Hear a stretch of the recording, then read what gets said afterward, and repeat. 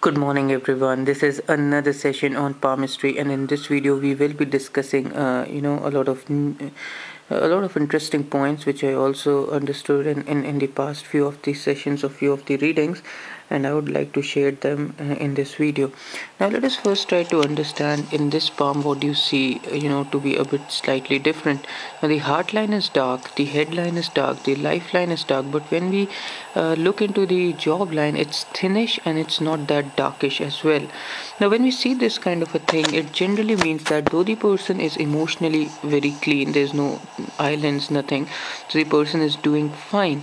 But when we come to headline, again there is no issue because the headline is also smooth, lifeline also looks to be smooth, but the fate line is comparatively lighter, compared to the other line. So this would mean that though the person's emotional, mental, and life forces are quite balanced and good, but when it comes to the person's career, there can be some kind of a struggle.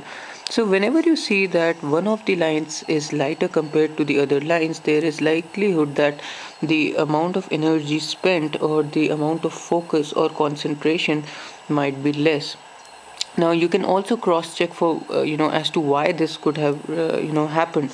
Maybe you will see a smallish island in the beginning of the headline indicating some kind of a frustration which forced the person not to have that much interest in studies or something like that.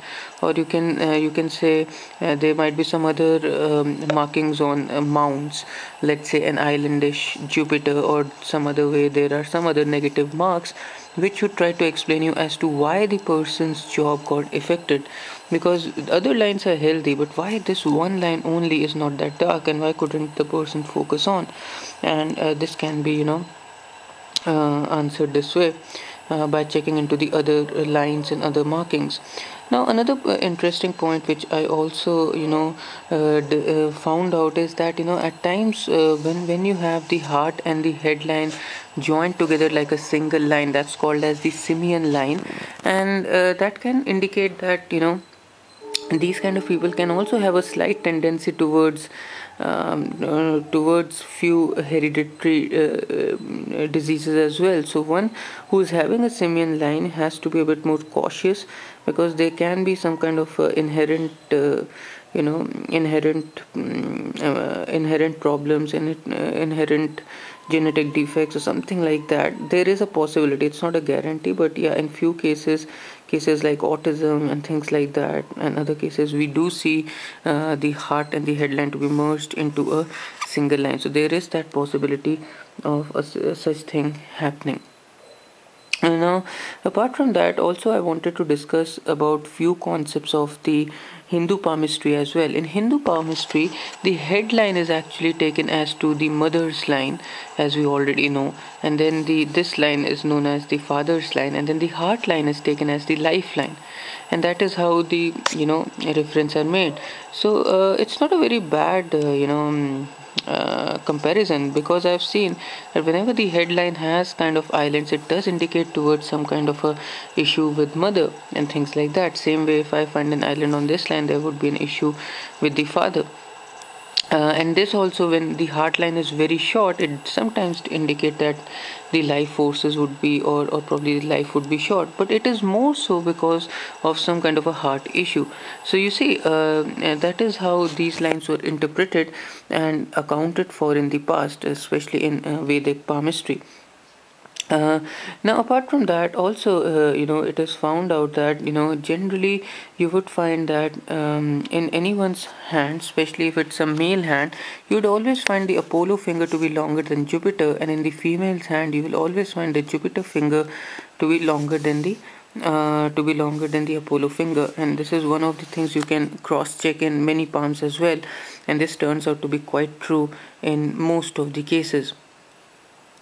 Now, another important point which I wanted to discuss in this video is, what happens in a sun moon kind of a relation in Vedic astrology.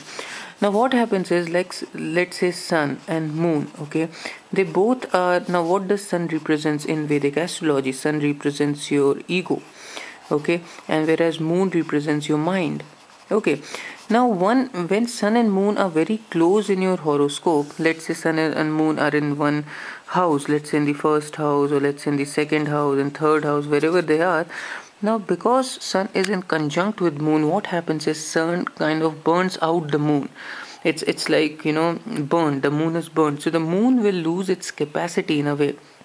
And what will happen is that what will happen is that the mind can get disturbed, because moon represents your mind or your relationship with your mother.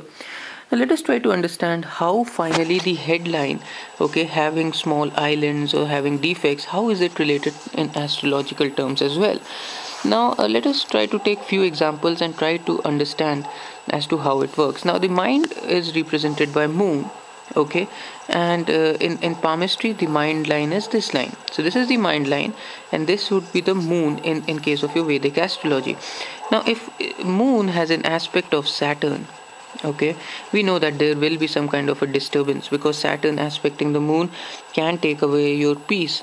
And again you can see that there can be some kind of a ill marks on the headline. When else? Moon, if placed in 6th, 8th, and 12th, again can cause some kind of a stress, because we know that moon in 6th, 8th, and 12th, which are malefic houses, can cause some amount of stress. Again, when the moon is in the is very emotional, or when it becomes overly sensitive, because that's what the island also stands for. So probably the Pisces, the sign of Pisces, whatever is the watery sign, they are not very well placed. Like Pisces, Cancer, whatever is the very emotional and watery signs, if they are also good planets are not placed there, that can also cause a disturbance in the mind line, because the mind line represents your confusions. It can indicate how how your mental attitude is, and we see that a lot with the connection of moon with Saturn, okay, moon being present in 6th, 8th, and 12th, and also the sign of Pisces, Cancer, and other water signs to be not that well, not that stable, because they can cause oversensitivity.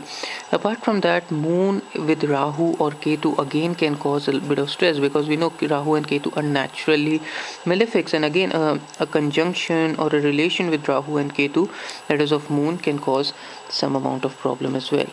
So yeah, these are the things which you can cross relate from your astrological chart. Let's say you have moon aspecting or Saturn aspecting your moon, or you are having let's say moon in 6th. Let's say a more concrete example, Saturn is aspecting moon and moon is in the 6th house. You will see that there will be disturbance on this line as well. So that is how you can keep correlating and actually see the whole astrological chart and try to interpret how the lines would be. Like for example, let's say sun is placed very well. Sun is placed in Leo. Okay, let's say in the 5th house. We know that when this kind of a thing happens, the person will be very very good in creativity, and we can expect a sun line to be coming out from here. Right, so these are the various ways how you can count, you can check parallelly and be more clear as to how astrology and palmistry work and how they are interlinked with each other as well. Thank you, I'm Shwetank. Take care, bye bye.